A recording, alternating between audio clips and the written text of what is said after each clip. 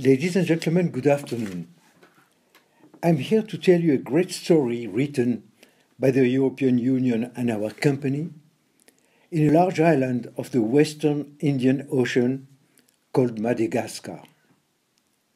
It's a story about the transformation of a textile factory named Kotona that we have turned into a regional champion with the financial support of the EU through the European Bank of Investment. This transformation took place through several forms of economic integration, in particular vertical and horizontal industrial integration, integration into world markets through marketing and product policies, and lastly, integration in our human and natural environment. That's the story I want to share with you today. I'll be focusing on how we build up our international competitiveness in one of the largest and most competitive markets on our planet. But first, I would like to point out that we were at our beginnings in the aftermath of Madagascar's independence in 1962, a vertically integrated textile complex from the cultivation of cotton to the production of fabrics sold by the meter on our domestic market. At the end of the 70s, we held a 60% share of this market. But two vital events changed the course of our history. First, our company was nationalized in 1976. And second, we lost our entire domestic market after we were privatized again in 1989. This was because the market was flooded by used garments and end-of-series fabrics smuggled from all over the world. This is when our three local competitors filed for bankruptcy. But for us, there was no question of giving up or leaving our employees to their fate, as a multitude of them had served our business from father to son. At that time, we were lucky to meet Mr. Claude Chesson, who was then the EU's Commissioner for Development. He advised us on setting up a legal framework to allow the Malagasy state to take the majority control of Kotona, keeping us as a minority private partner under an agreement aimed at retaining the private management of the company. I will come back to this essential point in more details later on, if we still have time. The experience of Asia has taught us that in view of a domestic market with low purchasing power, export was initially the only way to recreate value and jobs. We thus decided to take up the challenge of integration on world markets, carrying high the image of made in Madagascar textile products. At the same time, we diversified our activities to become what we are today, that is to say, a multi-industry organization present in 3 countries with 4 core businesses. In France, we have become the #1 retailer of seafood and freshwater products. In Mauritius, we are doing our first steps in the research and development of biotechnologies, focusing on the needs of the pharma and cosmetic industries.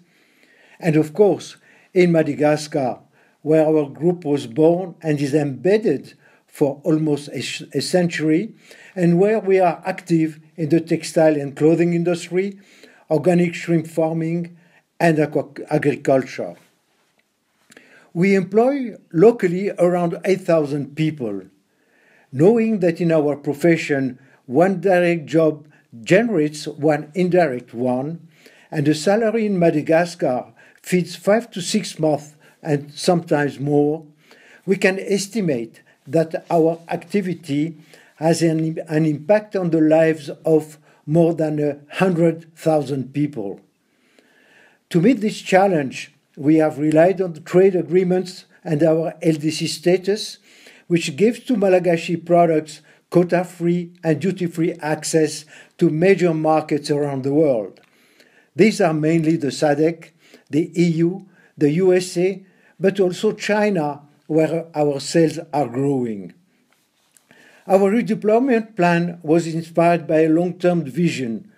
It involved, on the one hand, the addition of a clothing manufacturing unit downstream of our production line, and on the other hand, the acquisition of marketing and design know-how, thanks to a branch office that we have set up in Paris, which, as we all know, is one of the world's foremost centers of fashion apparel. But with the breakthrough of Asian countries on the export markets, after the dismantling of the multi-fiber agreement and China's accession to the World Trade Organization in 2001, we realized that we needed to position ourselves on mid-range market segments with differentiated products. To this end, we had to set up a customer service able to meet the requirements of big names in the world distribution. So we got to work producing a beyond reproach customer service with a level of excellence that cannot easily be imitated. The objective was to make this a determining factor of our competitiveness, with the aim of continuously enriching it with new improvements and new ideas to make our customers' lives easier. This objective, which was part of our vertical integration strategy, allowed Cotona to become a supplier of turnkey products, ODM, or original design manufacturing, as opposed to outsourcing work. We would not have achieved this ambition if our employees had not been aligned to customer satisfaction and motivated to give the best of them at all times. This motivation was already present thanks to a rich heritage of values and a resilience that is part of our DNA.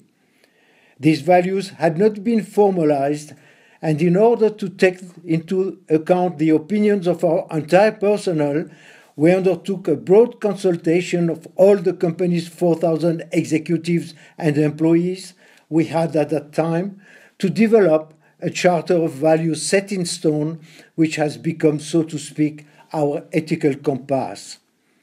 Actually, we were inspired by certain Asian countries such as Japan and South Korea, where collective motivation gave them a strong asset in their international competitiveness and a driver of success of their economic expansion.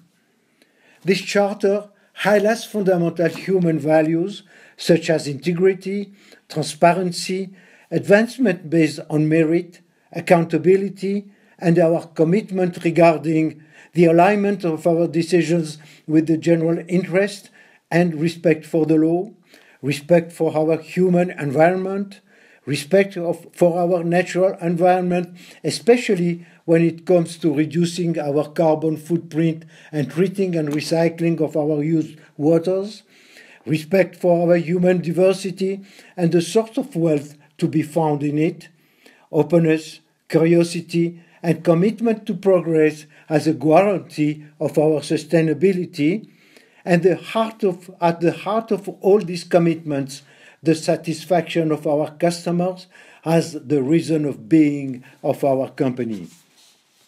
Our policy of development of our human capital stems from this charter, insofar as we are attentive to our working conditions and job safety, which are in line with the highest standard of our profession. We take care of the health of our employees and their families with free healthcare and medical center at a medical center that is often cited as a reference. We are attentive to their meals, which are served in quality catering areas. We also make sure they receive training and improve their skills ongoingly in our in-house training center, and that they progress all along their career path. But the actions we have undertaken to reinforce their sense of belonging and their motivation would not be sufficient if we didn't also take care of the human communities around us, from which the great majority of them come from. We do this through community projects aimed at helping the most deprived ones among them. For example, we recently implemented a surgery project with Mercy Ships, which changed the lives of 150 disabled people in the city of Antsirabe. I also mentioned our project of introducing our 8,000 employees' children to computer science and to French and English languages. This is the social bond and the sense of living together of which the French sociologist Émile Durkheim wrote about. But we also wish to position Cotonou as an actor for progress and development within its own country. The results of this human investment are clearly visible, as in 2016 we recorded our sixth consecutive year of double-digit growth. Cotonou is also working on doubling its production capacity by 2020. By then, our workforce will reach around 10,000 people, and led by a woman as the CEO, we will have become a member of the club of major international companies in our sector.